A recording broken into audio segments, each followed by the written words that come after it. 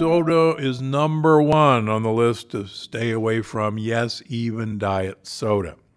Now, if you think diet soda is better than regular soda, you're wrong. All of these ingredients in diet soda, now we know, kill off friendly bacteria in our gut dramatically.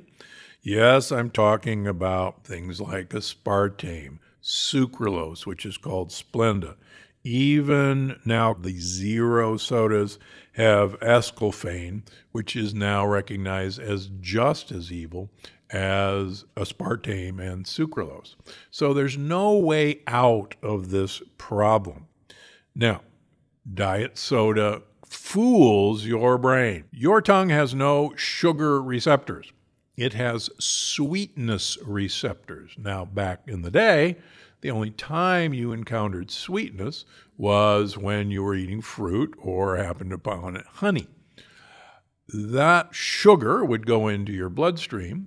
It would prompt your pancreas to make insulin, and that would handle the sugar. Your brain would get sugar, and it would say, oh, that's sugar. So when you have a artificial soft drink, a diet soft drink, the signal is sent to your brain and your pancreas that you're having sugar because you tasted something sweet.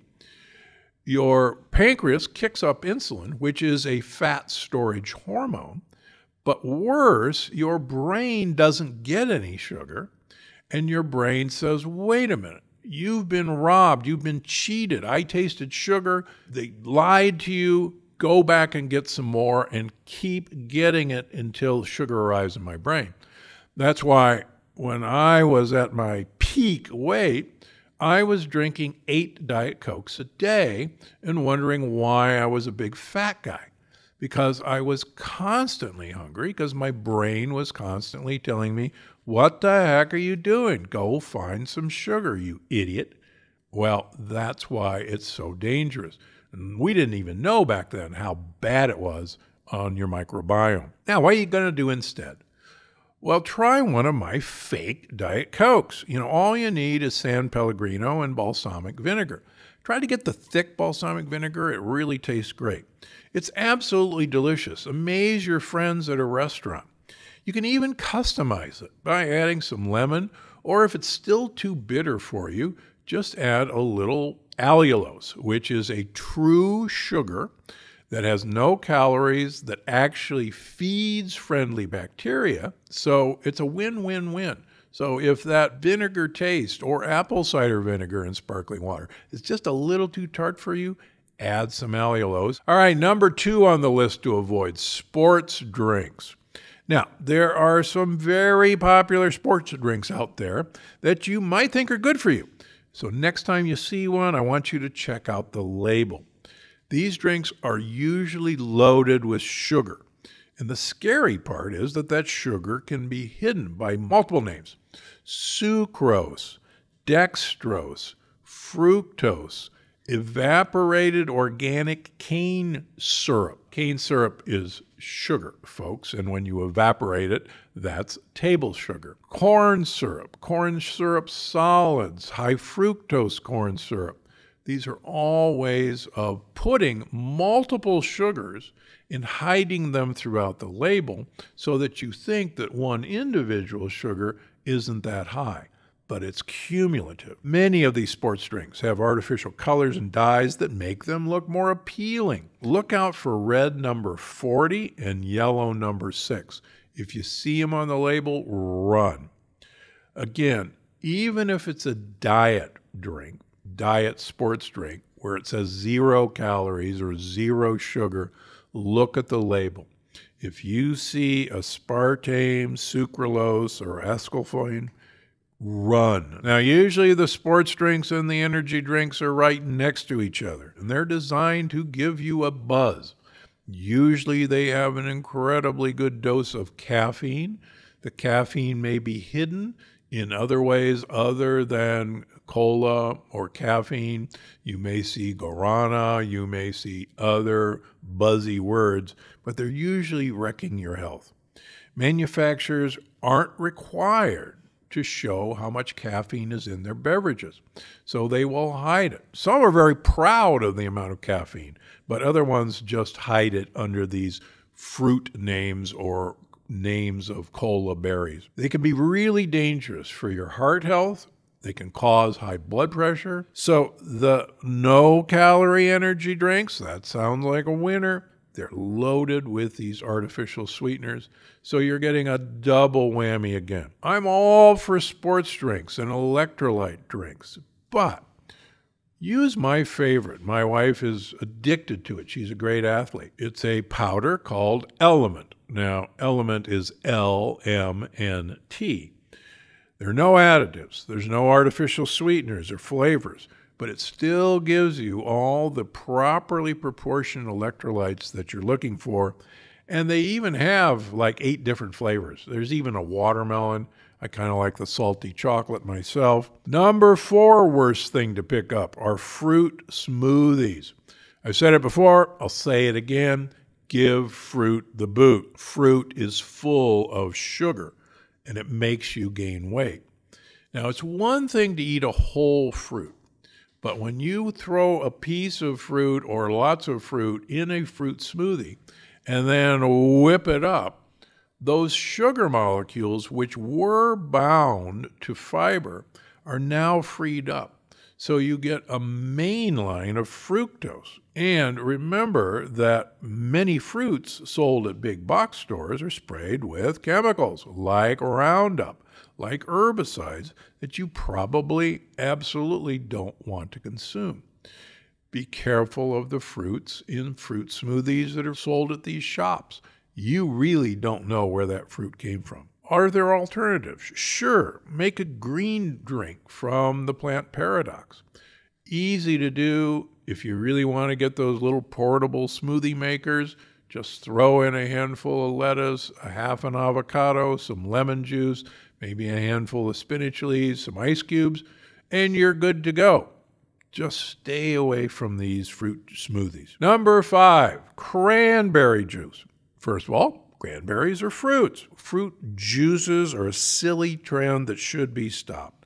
They're full of sugar and they're not healthy for you. I get a kick out of seeing no sugar added cranberry juice, or no sugar added orange juice, or no sugar added apple juice. If you see the words no sugar added, what that really means to you is there's so much sugar in here already, we didn't have to put any more in.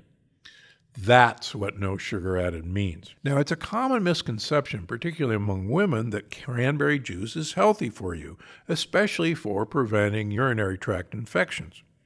Now, the problem is that there is a really good chemical in cranberry juice called D-mannose. D-mannose is actually very effective, but there isn't enough D-mannose in cranberry juice to make that much difference. You can use cranberry extracts or get D-mannose capsules, and you'll be far better off. And unfortunately, low sugar cranberry juices now get their sweetness from artificial sweeteners.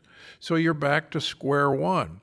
You're damned if you do and damned if you don't. Stay away from juices. Let me give you one example that's a real fun one. Ocean Spray makes a cranberry juice, and it says no sugar or sweetener added. There are 31 grams of sugar in an 8-ounce glass of Ocean Spray cranberry juice.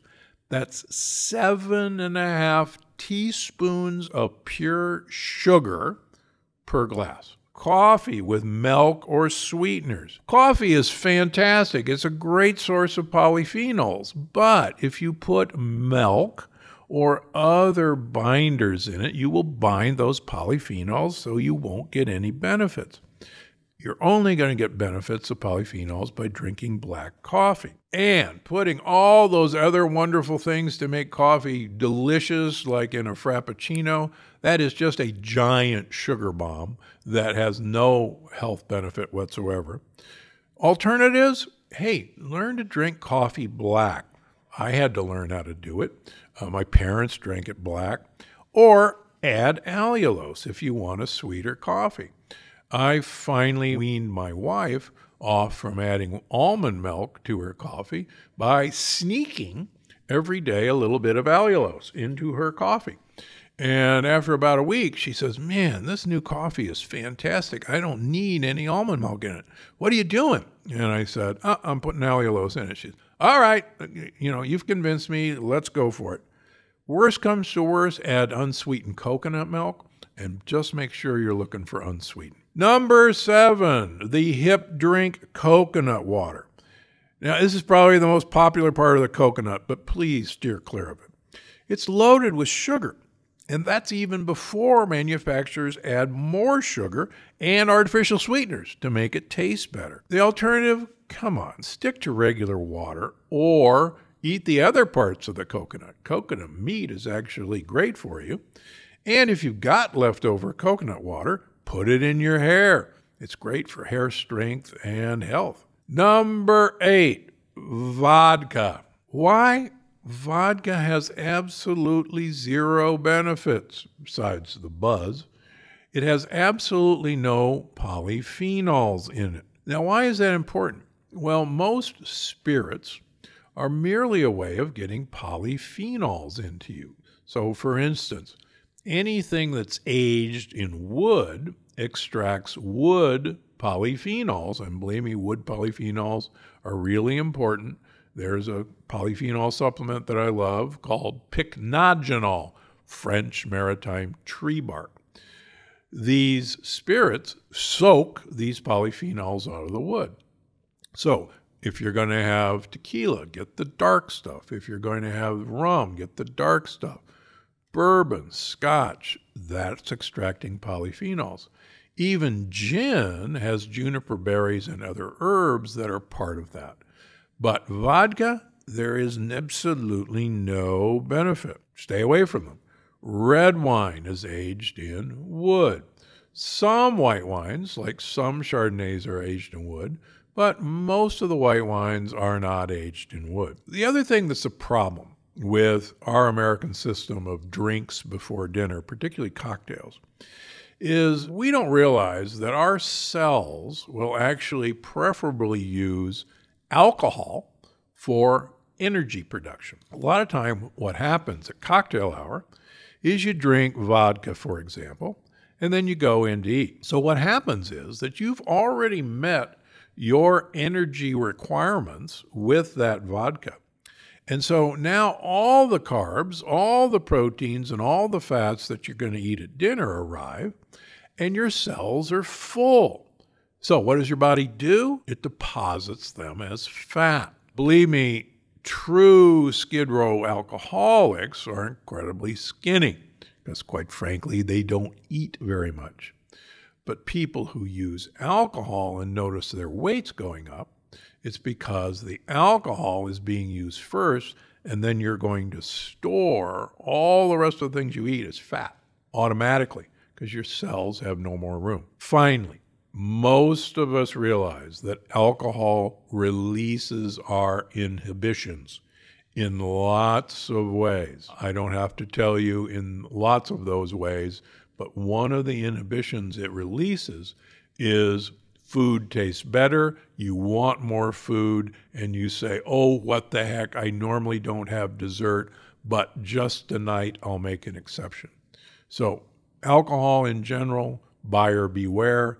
Act like a European, and if you're going to drink wine during the meal so you don't run into that problem. More amazing episodes just like this one. Watch now.